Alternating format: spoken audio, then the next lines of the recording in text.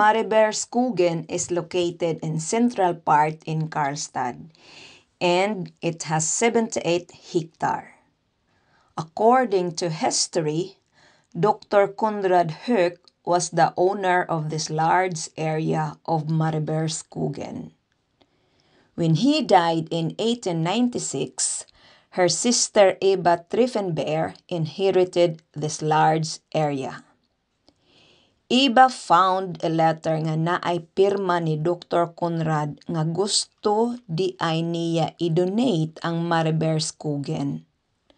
So Eva wrote a letter to Karlstad city so that the forest will preserve to the next generation. Mariebergsskogen, or Karlstad City Park, is one of Värmland's most visited places. The park has lots of fun and activities. It is a pleasant environment to enjoy with family and friends. Mariebergsskogen has lots of different animals to see. There is also a playground that the children would really enjoy, and a lot more. So join us to our one-day tour in Mariebergsskogen. Anyway, Mariebergsskogen means, in English, the mountain forest.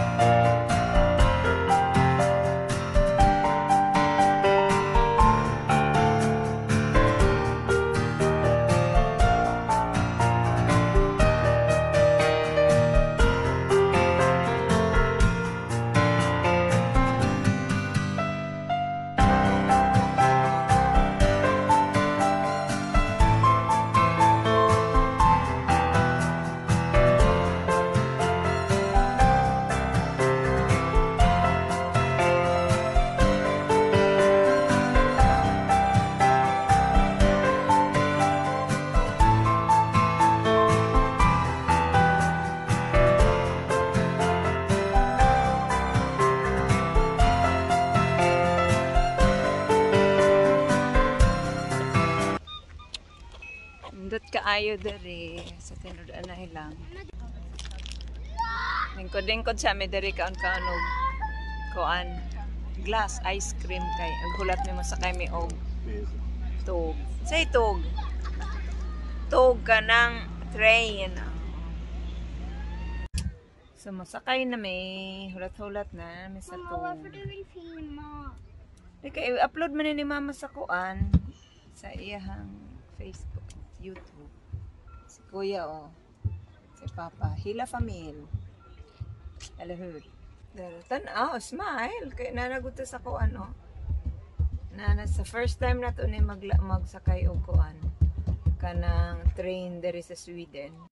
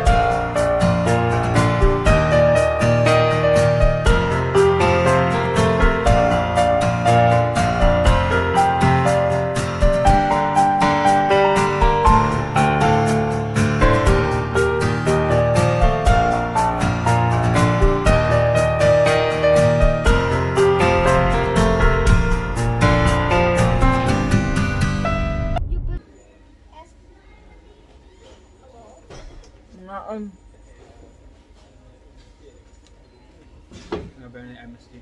Ha? Nani ang masjid. Ano nang gamit no?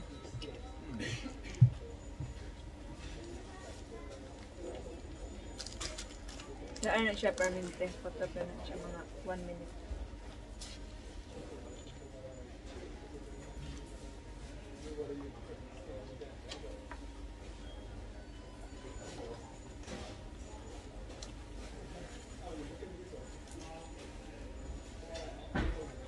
Check.